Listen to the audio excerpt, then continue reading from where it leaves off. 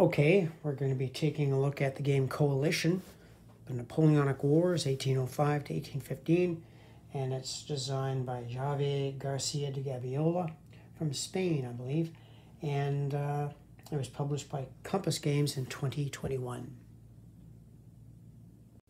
Now, I've had the game for, well over a year now, but it's been on the shelf, just really haven't given it the attention it deserves. But at the last Compass Games Expo, I bought another game called Pitt's War, which I'm going to show you. Now, Pitt's War actually came out in 2019, and it's designed by Francois Stanislaw Thomas, who also designed, I think, Napoleon Against Europe, and also the other one Compass did, Valmy to Waterloo, Nations in Arms, that's it. Anyway, it did come out first, 2019. What struck me about Pitt's War, and the reason I bought it, was the map, the counters. Its map bears a striking resemblance to Coalition, but it has smaller areas, and that will be Stanislaus's third, or I think maybe fourth attempt at doing the whole Napoleonic Wars. It's a much simpler game than his other ones, Nations in Arms and stuff. I haven't even punched it yet. And again, cosmetically, it looks a lot like Coalition. So, with army-size units and stuff. So, I don't know. I certainly want to give it a try. I didn't know which one to try first. I thought, well, why not try out the one that came out first, 2019. But after reflecting a little bit, Coalition being a boxed game with cards and stuff, I said, no, I'll take a look at that one first. So that's what we're going to look at today, Coalition. Now, I should point out that Christian Van Someren and Dwayne Phillips edited a second edition of the rules, which you can download on Board Game Geek. I've copied it and been yelling it in and reading them. I read the second edition rules before reading the original rules, so I got a little bit confused there. I think you should read the original rules first. They're actually very well done, in my opinion, profusely illustrated. And reading these rules, I sort of got the gist of the game already, not taking a knock against the second edition. If there's anomalies in the first, this certainly will clear them up. But for the purposes of the video and my experience with the game, which isn't very much, by the way, I've just solitaired it. I'll show you some of the features of the game and how it overall plays. Okay, the manual to Coalition is about 22 pages, profusely illustrated, so I didn't have any trouble with the manual at all. Okay, it comes with a mess of cards. It's sort of a cross between a card-driven game and a card-assisted game. You get a thicker deck of these event cards, and they're very detailed. All of these will affect gameplay to a large degree. I won't go through them all, but there's Fouché, Long, Roland of the Grand Army, Dreux's Grand Battery, Talleyrand, of course. All kinds of events which will certainly change the game, especially when you're playing at the army level, and each turn represents 1 year. You get this other smaller deck of cards, which each power will have. It's called the home card. So every major power, like the Russian Empire, will have this home card, which gives critical information on it, and the economic points and recruit points on it. These cards are key. Each player will have one. I might point out that it can be played as a two-player game, Great Britain against France, or as a multiplayer game. So you can play up to 6 players with this. And again, it's army level, so you don't have a lot of counters on the board. You also get these coalition cards. There's 5 of them.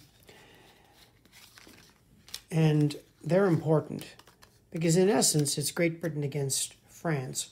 But as we know, Great Britain alone would be unable to knock out Napoleon, that's for sure. Not with only one army and 2 fleets. England needs to build a coalition against France, and that's one of the things she'll be wanting to be doing, using her economic points to draw at random one of these coalitions. And depending on which coalition you draw, you'll have various countries arrayed against Napoleon. So the game very much is driven by these coalition cards. The coalitions last for approximately 2 years and are never repeated again.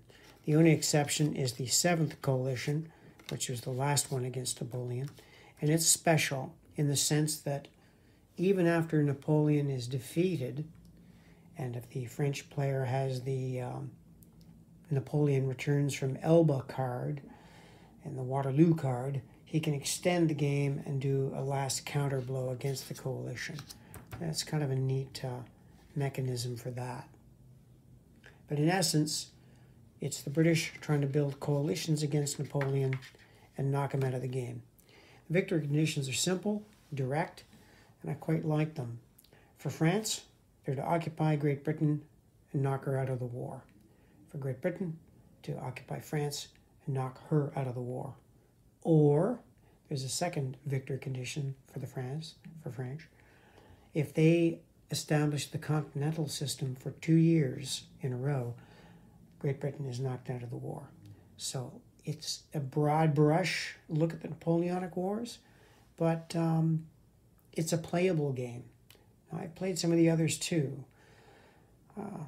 Napoleon against Europe and other large Napoleonic games, and they take all day to play or a weekend. This one can be played in a much shorter time. That's why I like it. Now, when I first saw the map, I was a bit concerned because comparing it to Pitt's War, which has much more smaller areas, I thought these were kind of large. So I was a bit alarmed at that.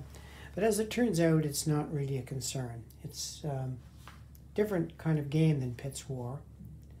But what matters is the stacking inside the area. For example, you've got Napoleon's Grand Army somewhere in France, okay, and you've got Massina's Italian army somewhere in France. It doesn't really matter where in France it is. What matters is if the two armies stack together, obviously they're together. That's one big army under Napoleon and Massena. When they're not stacked, it doesn't really matter where they are in the area, except if they're, let's say, at one of these, he's at Toulon.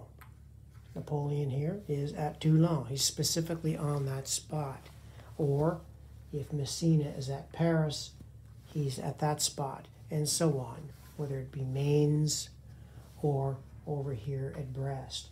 If you think of these little wee ports and fortresses as areas within areas, you'll get the idea. Now, what does that mean if you've got enemy armies in there? Well, not much. If you've got Massena here with the army of Italy, and you've got Kutuzov with the army of the West, as is, it's just like they're in France somewhere. We don't know where. Is Kutuzov 100 miles to the east? Is he north? It just doesn't matter.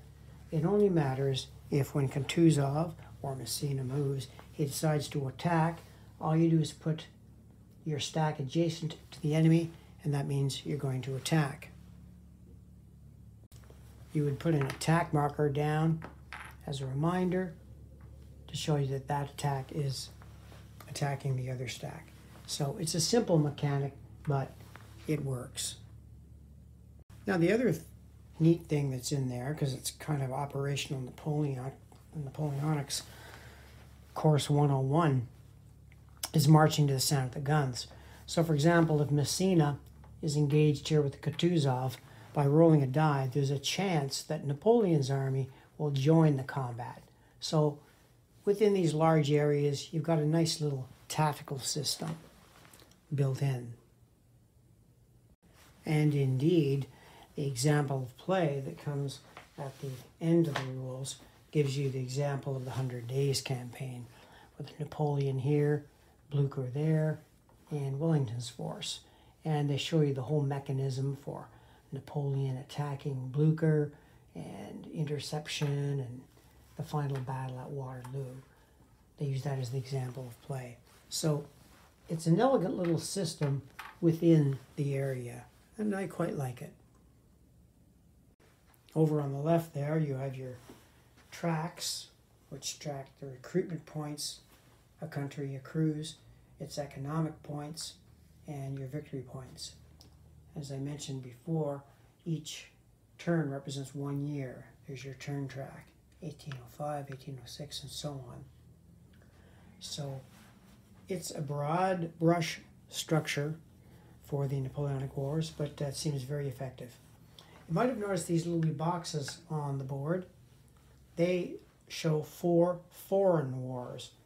And you've got the possibility of the War of 1812, got the Spanish-American Revolt, and way over in the east and north, you've got the Russo-Turkish War, and way in the north, the Russo-Swedish War.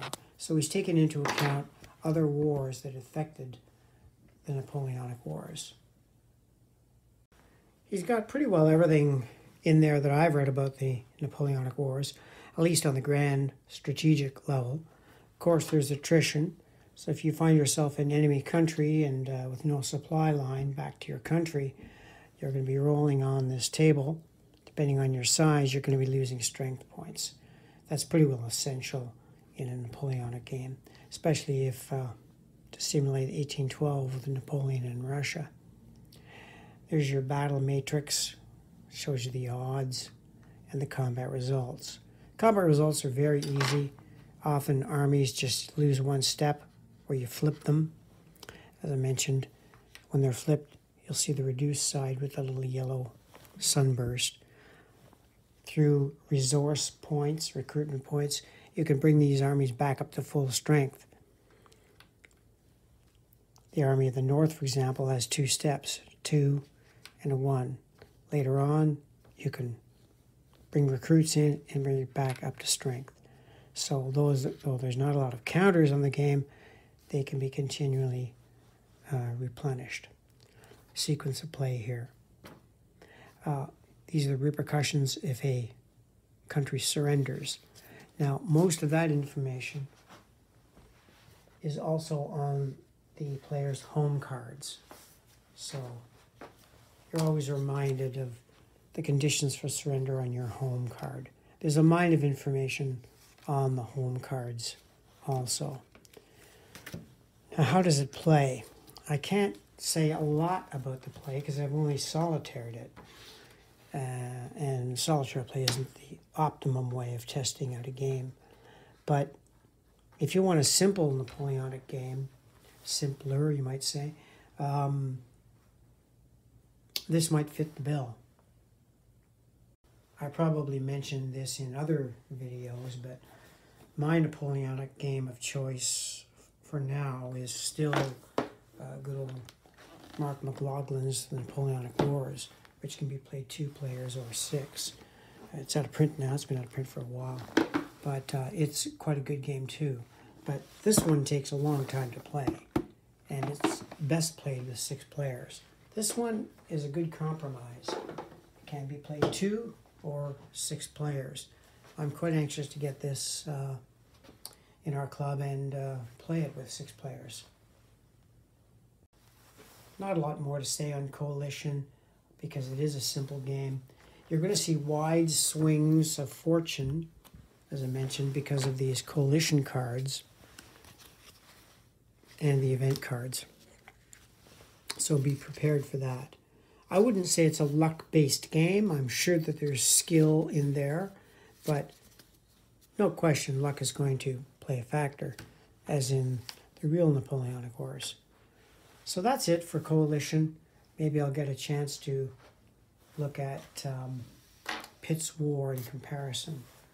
So that's it for now, and thank you for watching.